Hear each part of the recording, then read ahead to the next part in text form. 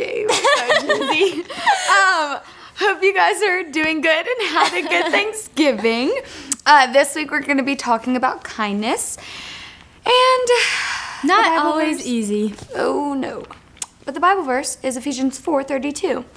Instead, be kind to each other, tender-hearted, forgiving one another, just as God through Christ has forgiven you.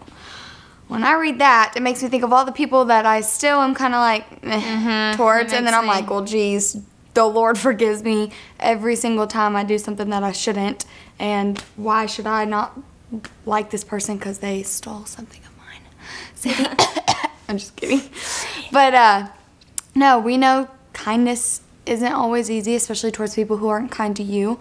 But I think that's where you got to remind yourself that, all right, well, Jesus loved those who persecuted him, so who are we to not love those who aren't nice to us? Yep. I mean, God's saying in that verse, you have to be kind to everyone, not just the person you like or like good old buddy here. You have to be kind to everyone. The people that mistreat you, the people that are straight up, flat out rude and show you no kindness, those are the people that you have to be the most kind to, because, I mean, they're not kind because people probably aren't kind to them and they have no reason to be. Maybe they don't have Jesus.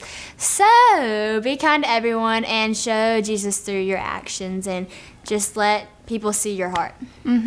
Always speak the gospel. When necessary, use words. Let your actions reflect Christ.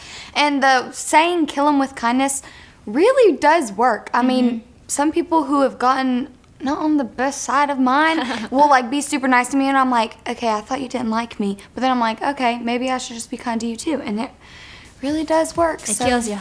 Kill them with kindness. Thanks for watching, y'all.